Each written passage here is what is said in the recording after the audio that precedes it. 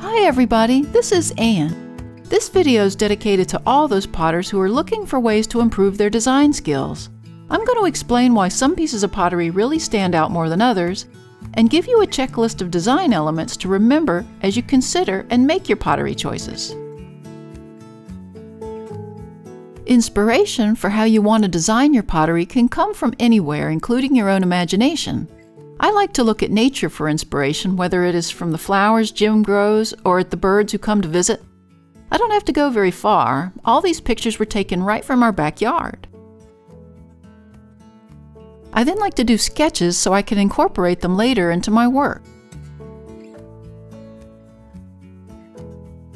I was taught that when you make pottery, to consider all aspects of the piece before you get started, and that includes all the elements of design, which include texture, line, form, space, and color.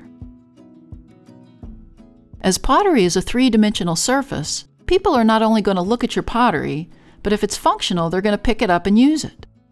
You want a surface that's interesting and comfortable to touch.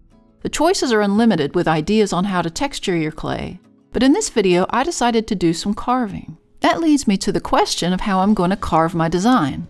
Carving's made up of a series of lines, whether they're thin, thick, long, or short. They can define the surface and create interest to your piece. Each carving tool here is shaped so it'll result in a different line, and it's important to experiment with them to see which will get your job done. This particular tool gives you more of a thin V shape that will cut as deep or thinly as you need it to go. I can curve it around easily for this type of effect.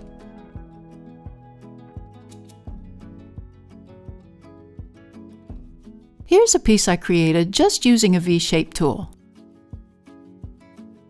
A U-shaped bend creates more wider and rounder cuts.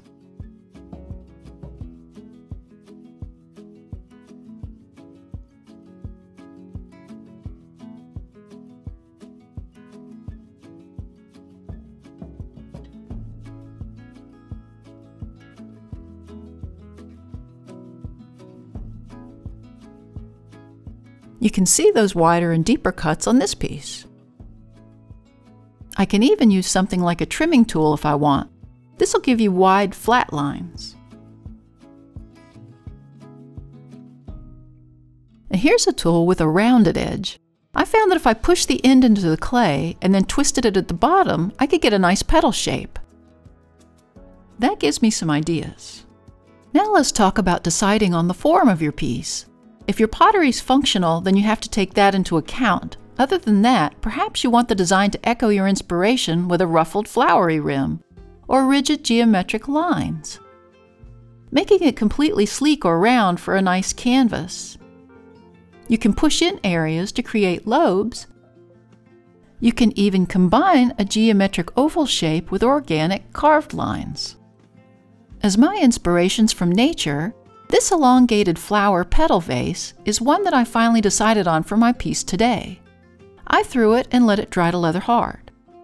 Space can be very complicated as I think about not only how to divide the main form into spaces, but I also need to consider the positive and negative spaces for my carving too. I can divide it horizontally, I can divide it diagonally, I can even divide it vertically. Remembering that an odd number of spaces is more interesting than an even amount, and that dividing it anywhere but the center point can create an interesting tension, I decided to divide the space into thirds along the top section. Color can also be a complicated element as you get into shades, hues, and color mixtures, so I thought I'd keep it simple and just choose one solid color for my piece. I made this green slip by combining the watery slip from my reclaim bucket and a blue-green mason stain that I had. I used a hacky brush to apply 3 layers of slip on the bottom section and the stem and let that dry to leather hard.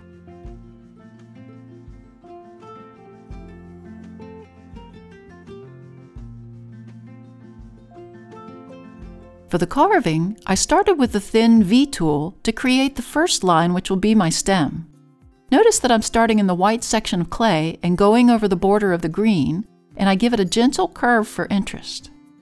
With the round carving tool, I figured out I can make offshoots from the stem and continued that pattern at an angle on each side of the stem to create an almost braided pattern.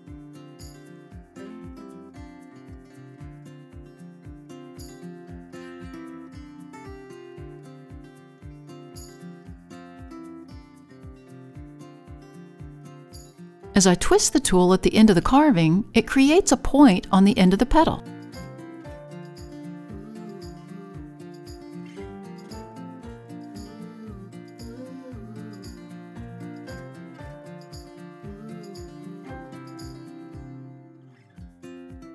Again, I'll carve a stem, this time mirroring the curve of the first stem but not making it so long. This gives the eye a sense of completion, like a set of parentheses around a statement. Again, I added more fern leaves in that slanted pattern. I continued with another stem, this time attaching the end point to the middle of the fern for variety. To enhance the perspective that one fern is behind the other, I'll make these leaves a bit smaller.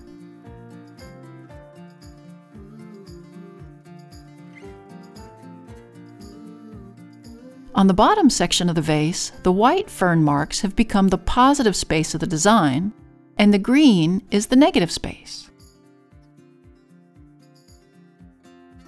I continued with the different sized and curved lines all the way around, also continuing to break through the border into the white area of the vase.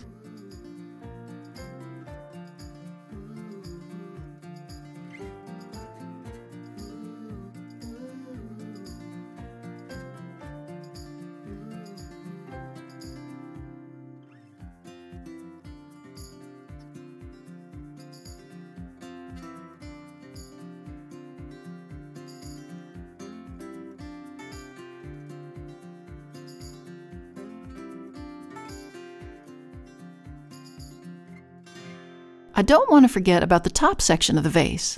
I decided to divide that up into fifths using my trimming spinner, which has division marks on it. In between those 5 divisions, I marked dots right along the edge of the top section. I then drew lines down into leaf shapes.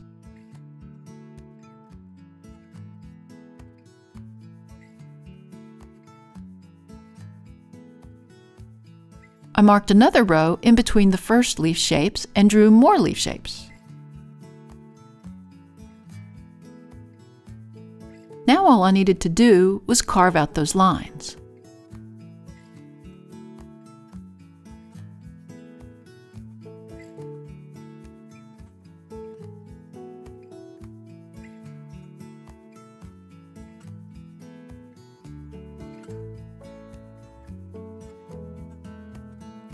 I then added a little detail to each leaf for interest.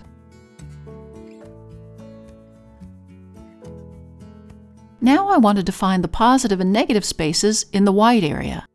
This time I'll fill in the positive carved spaces with the green color. This will create a tension between all 3 of the vase sections.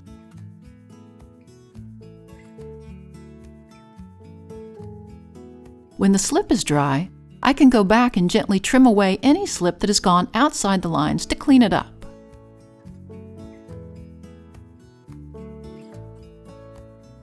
Now here it is, all carved and cleaned up.